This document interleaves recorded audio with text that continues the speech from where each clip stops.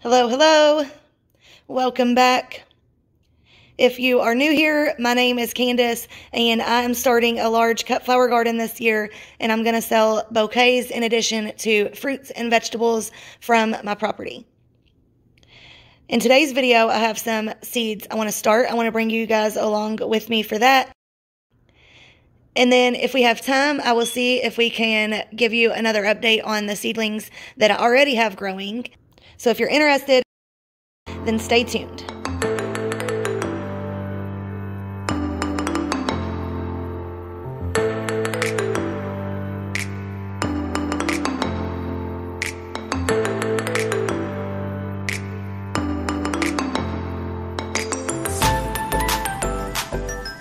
Alright, so as you can see here, I already have my tray filled with seed starting mix. And I have 7 varieties of Lisianthus we're going to start out with today. If you saw my last seedling update video, you saw that I killed some of my Lisianthus, which, if you know anything about Lisianthus, you know that's not exactly very hard to do, but we are going to try not to do that this go around. I actually had pretty good luck with my Lisianthus germination the first go around, but I misted them too hard. Now I have this, which I unboxed in a garden equipment video, unboxing video, and I really love this thing. I actually have 2 of them now because I love them so much. It's so much faster to water with them. I'm so happy that I bought them. Not only is it so much faster and more efficient to water your seedlings, but depending on, how much you pump it, it really depends on how fast it comes out. This one is supposed to do the same thing, but it's the adjustment nozzle doesn't work as well. But either way, they're both good misters, and I absolutely love them. I was using just one of those manual pump sprayers, and I was holding it extremely too close to the tray. And Lisianthus are so small, I thought I was still misting dirt, but I was actually misting very small, tiny seedlings and then uprooting them in the process. And here I'm just using this Art Line garden marker. I got this off of Amazon. This was also in the unboxing video with the garden equipment. It's a UV resistant marker, so it shouldn't fade in the sun. Alright, so I have my seeds out, and I just checked my garden plan and looked at how many I need of everything, of each one. So now it is time to get started. I'm going to go ahead and water this tray in really well before we get started.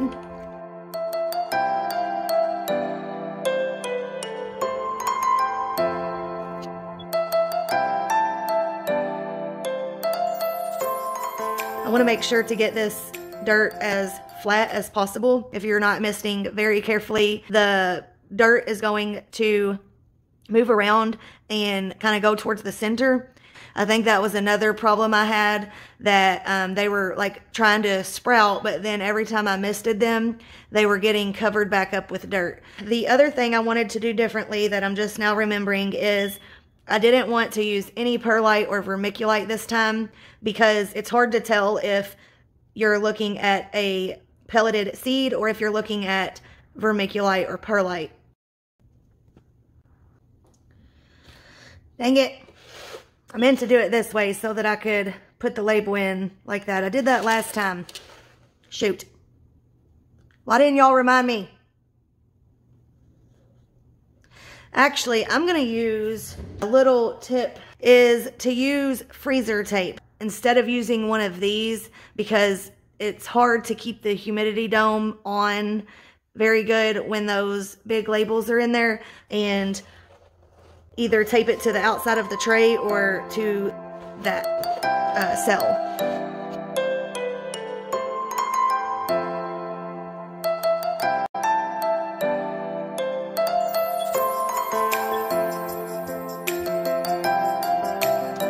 Apricot red. Let's go with the white. Sorry if you are at a different angle, but I ran out of memory. I think where it cut me off was after doing the Dublini white. And the only thing that I said after that was that the seeds keep wanting to stick to my finger because I have the trays are so wet, which for Lisianthus, they do like to be extremely moist. I was really scared that my seeds were gonna rot. Everything that I've read, they've said to keep them extremely, extremely wet. Some people even put water in the bottom tray and let them continuously wick up the water, because that's just how wet they need to be to germinate. They also need light to germinate. If you didn't see my last video, do not cover them after you place the seeds in the cell. You just want to put your humidity dome on and then place them under your grow lights. All right, guys, so it is actually the next day. I'm needing to plant Bells of Ireland, Dusty Miller, and Asters today, as well as the Snapdragons and the Lisianthus. So I'm going to see how much I can film for you guys. My husband will be back with our kids here shortly. The varieties that I'm going to be sowing today are Madame Butterfly Pink, Costa Silver, Potomac Lavender, Rose, Tall Rust Resistant Mixed Colors, and then First Lady Mixed Colors. I do have other varieties. These are just the ones that I'm going to be planting today. I have the Bells of Ireland. This is the first time I'm going to be growing this, and I'm absolutely obsessed with it. It is so pretty. The flowers are actually the little white things inside of the bell-shaped, I think they're called bracts. And then I'm going to be planting two varieties of Dusty Miller. The one from Johnny's is New Look, and then this one is called Silver Dust. And then the asters I'm going to be growing are Lady Coral Lavender, this, and it looks like they're here, and then this yellow.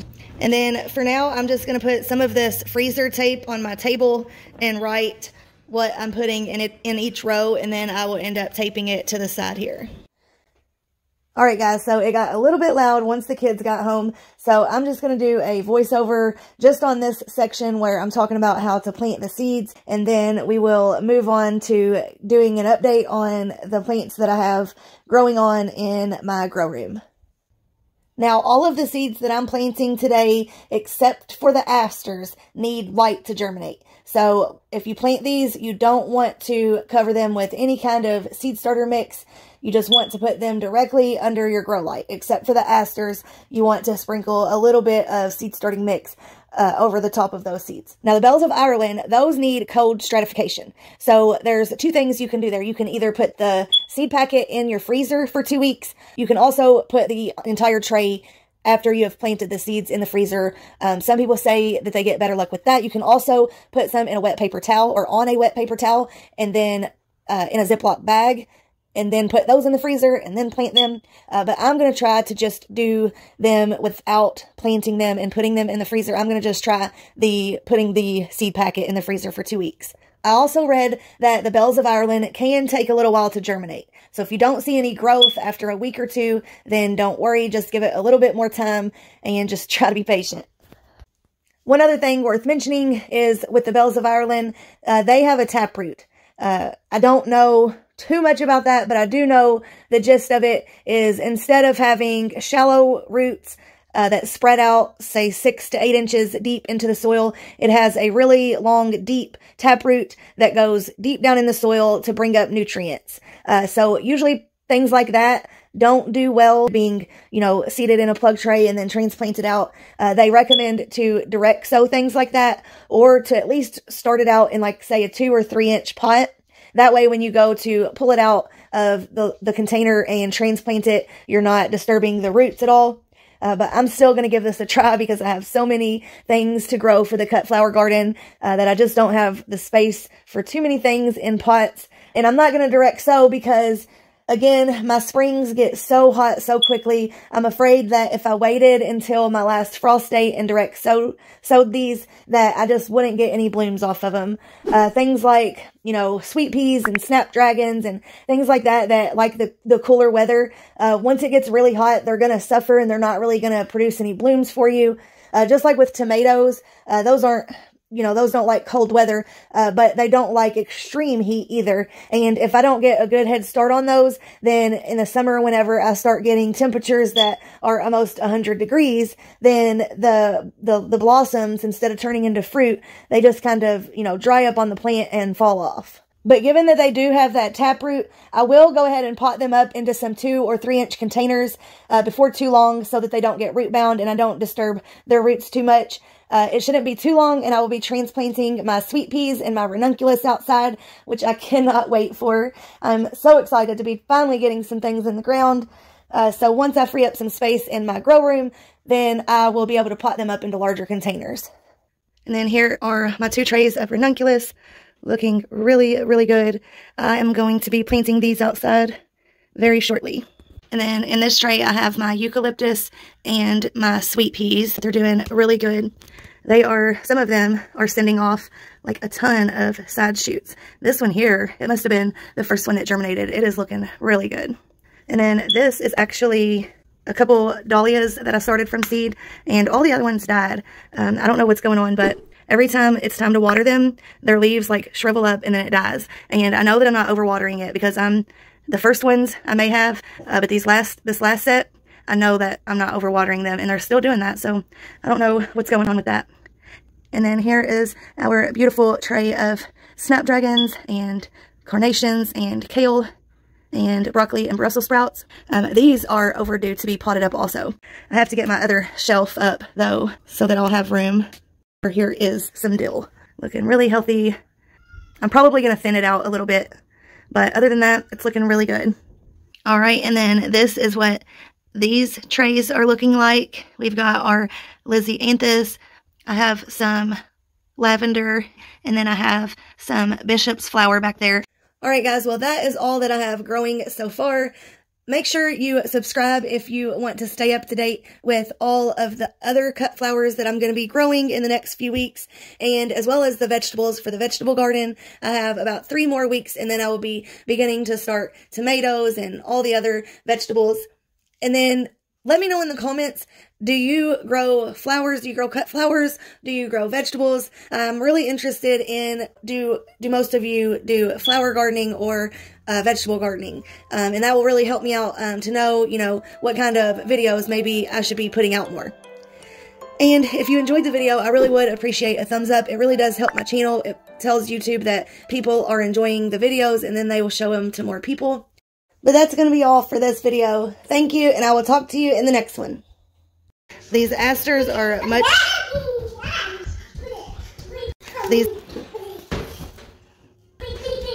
These asters are...